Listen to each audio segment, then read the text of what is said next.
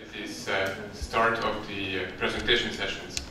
I would like to spend about 10 minutes to introduce you the workshop and this program with a couple of slides. To start with a personal introduction, my name is György, Hetényi, and I was told this is how you should write it in Nepali to spell it correctly. I cannot read that. If it's too complicated, feel free to simply call me György, which is something like this in Nepali. I'm a geophysicist, a kind of geologist who goes to the field and makes different kind of measurements about the Earth, and then makes different interpretations about how the Earth as a machine works and functions. I was born in Hungary. Research area are the Himalayas, and today we are here in Pokhara at the very center of Nepal. In my home country, the largest mountain is about 1,000 meters high. You can drive to the top with a car. In the country where I work, Switzerland, the highest mountain is about 4,600 meters. You have to be trained to climb to the summit. In both countries, the largest earthquake was about magnitude 6.5. As a geophysicist, I am much attracted to the Himalayas, both because the mountains are higher, up to 9 kilometers, and also because the earthquakes are larger, above magnitude 8. Since I first came to Nepal in the year 2061 BS, my interest to learn about the mountains and the earthquakes is very high. I also realize how important it is to share the most useful information that scientists find with the society, through the schools and with the teachers. I am not alone with this motivation. Siba has already introduced you the teaching team, so all 5 of us are here to share with you the latest and most accurate knowledge about the Himalayas and earthquakes, and to answer all your questions you may have.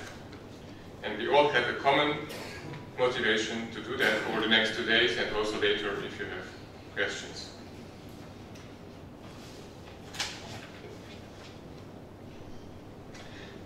As I mentioned, the Himalayas are a very good place to study the Earth. There are high mountains, and here we can understand how they form. There are several types of rocks, fossils and minerals which tell us many interesting information about the geological history. And there are particular events such as floods, landslides and earthquakes which tell us more about how the big Earth functions. Our intention during this workshop and your future task in the classroom is to tell a story about what scientists think of the Earth. This sounds very simple, but in different regions you may meet people who have their own way of thinking about earthquakes. For example, in Japan, the mythology says there is a giant catfish, Namazu, here, who causes earthquakes, and he is called the Earth Shaker. He lives in the mud under the islands of Japan and is guarded by the god Kashima, here, who restrains the catfish with a big stone. And when Kashima doesn't pay attention, Namazu can move around and cause violent earthquakes. I recently learned that in Nepal there is also a similar mythological belief. In parts of Nepal, some people think that the Earth is carried by the fish, and when the fish moves or changes the shoulder that carries the Earth, there is an earthquake. I heard that in other parts of Nepal, the same mythology exists, but with an elephant who sleeps below the ground, and when he turns, it is causing an earthquake. I was told this is a traditional belief, and no painting of the fish and the elephant in this context exists. But if you know of these pictures, I am very interested to see them and learn about them. People may also have more religious views on earthquakes. For example, that an earthquake is a punishment from God. If you look at the major religions on earth, which are depicted here at different symbols, there are several big groups, and all of them have subdivisions and branches. Christianity has several branches. Buddhism has several branches.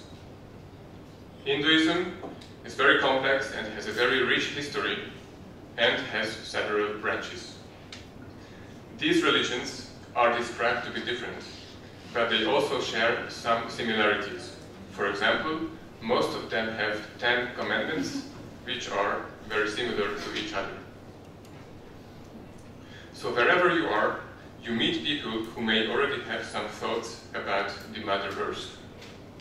And all the researchers also have their views about the Earth and to explain how the Earth works.